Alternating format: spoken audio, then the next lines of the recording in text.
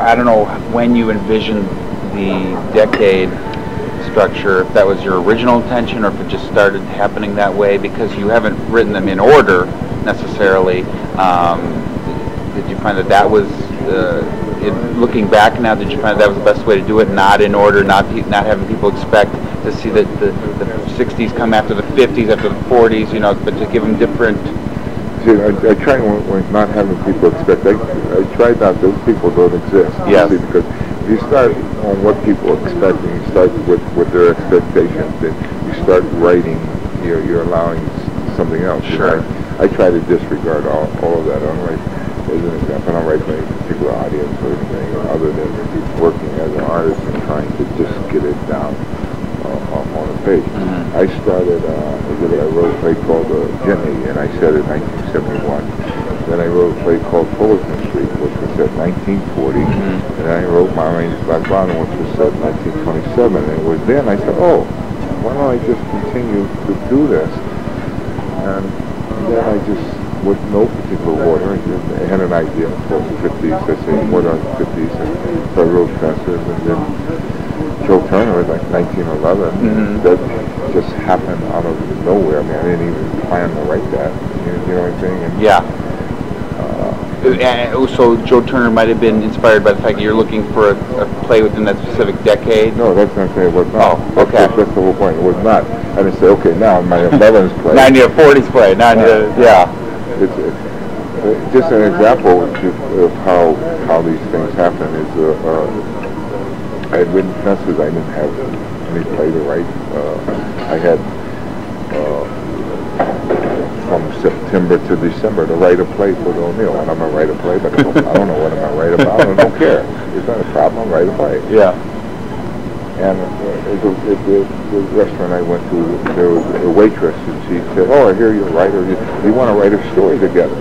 You write the first 4 pages, I'll write the next 4 pages. So trying to encourage her to write. I said, sure. Oh, wow. So I'm home, and it's Sunday, and I go, oh, man, I'm supposed to have these 4 pages for Ruth tomorrow. And there's a magazine that had a picture of Milham's Lunch Bucket, which was a painting by Romero Bearden. So I said, oh, I know what I'll do. And I looked at the painting, and I began to write a short story as though I were a reviewer, or art critic of the New York Times, and I'm describing this painting.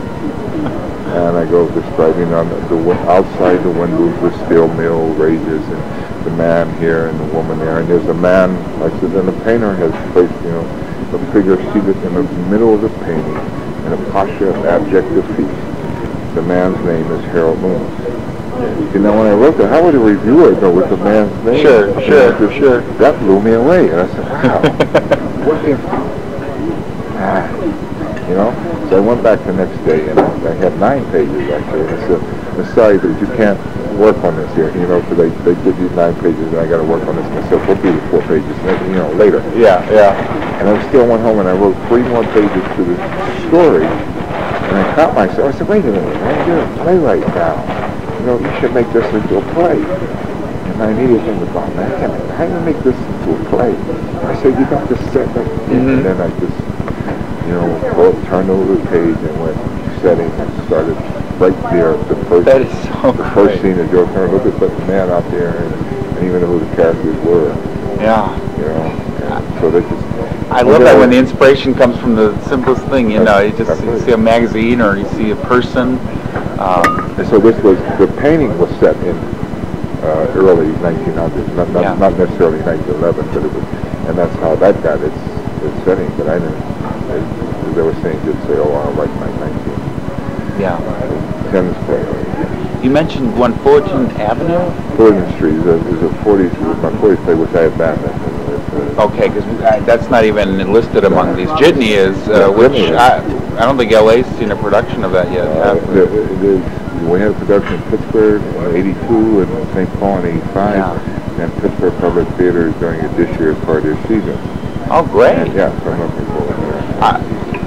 Obviously, one day somebody's going to come up with the idea, hey, let's do them all in order and do a whole festival, and I mean, wouldn't that be amazing to see, to see the progression, I think that's a great idea. But